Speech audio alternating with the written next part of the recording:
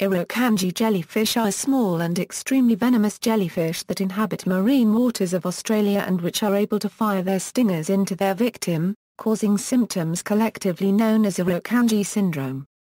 Their size is roughly a cubic centimetre. There are 4 known species of Irukandji: Carukia barnesi, Malo kingi, Alatina alata and the recently discovered Malo maxima. The symptoms of Irukandji syndrome were first documented by Hugo Flecker in 1952.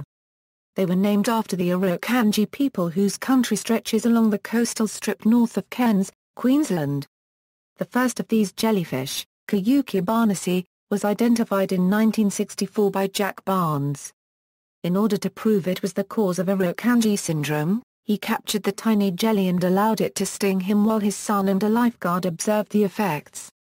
Range: Irukandji jellyfish were at one time thought to be in the northern waters of Australia only.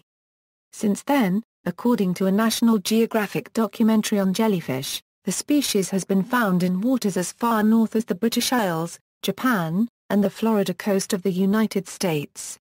Biology: Irukandji jellyfish are very small with a bell about 5 mm to 25 mm wide and 4 long tentacles, which range in length from just a few centimeters up to 1 meter in length.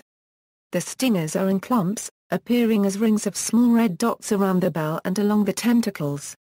Very little is known about the life cycle and venom of Irukandji jellyfish. This is partly because they are too small and fragile, requiring special handling and containment. Its venom is very powerful. Researchers conjecture that its venom possesses such potency to enable it to quickly stun its prey, which consists of small and fast fish. Judging from statistics, it is believed that the Irukandji syndrome may be produced by several species of jellyfish, but only Carukia barnesi and Malo kingi have so far been proven to cause the condition.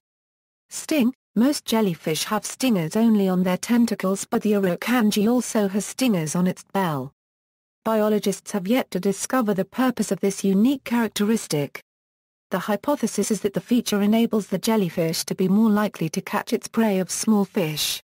Irukandji jellyfish differ from other box jellyfish species in that they have the ability to fire stingers from the tips and inject venom. Currently, it is not known whether this is for some special purpose. Irukandji syndrome.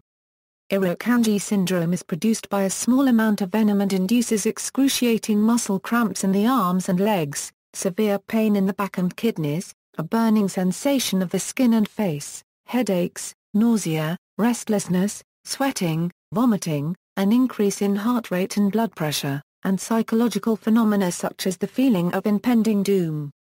The syndrome is in part caused by release of catecholamines. The venom contains a sodium channel modulator. The sting is moderately irritating. The severe syndrome is delayed for 120 minutes. The symptoms last from hours to weeks, and victims usually require hospitalization. Flushing with vinegar, once believed to be useful at neutralizing the tentacle stinging apparatus of box jellyfish, has been shown to amplify rather than palliate the effects of a box jellyfish sting. Treatment is symptomatic, with antihistamines and antihypertensive drugs used to control inflammation and hypertension. Intravenous opiates, such as morphine and fentanyl, are used to control the pain. Magnesium sulfate has been used to reduce pain and hypertension in Irukandji syndrome, although it has had no effect in other cases. Irukandji are usually found near the coast, attracted by the warmer water, but blooms have been seen as far as 5 kilometers offshore. When properly treated, a single sting is normally not fatal, but 2 people in Australia are believed to have died from Irukandji stings in 2002, greatly increasing public awareness of Irukandji syndrome. It is unknown how many other deaths from Irukandji syndrome have been wrongly attributed to other causes.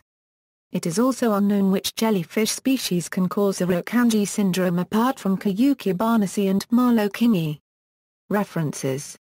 External links: Irukandji jellyfish, Jellyfish Facts,